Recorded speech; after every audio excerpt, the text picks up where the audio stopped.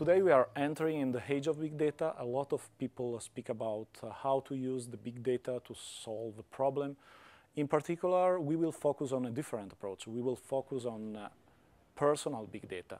So the kind of data you can get from the smartphone, that is the social sensor that you bring with you all the time. We can get information about the interaction you have, the places you visited, where you go.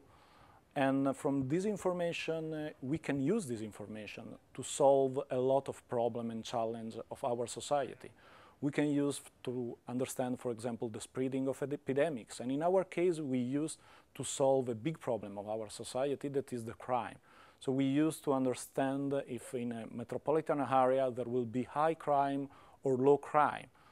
And this is really important. So this is the thing we have to think about when we discuss about personal big data, so that this kind of data can be used for the social good, can be used for solving challenges of our society, and can we use to design a system to have a better society. The science behind is the following. In order to predict crime density as spatial and temporal problem, we did large-scale data processing of anonymized and aggregated mobile network data from London metropolitan area, which is known as footfall data. Also, we used some open data such as London borough profiles, which characterize economic and political life in each area, and crime cases reported.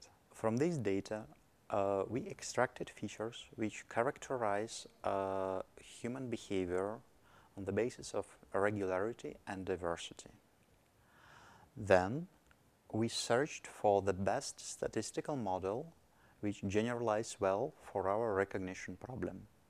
Finally, we did prediction and visualization. The predicted crime level is not too much different from what is actual. That's it. That's simple.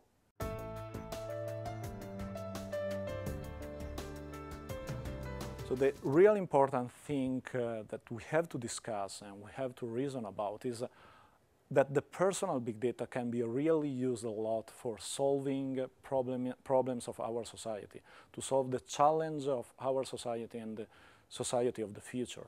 So we can use the personal big data to design systems that are able to give to us a better society and a better life.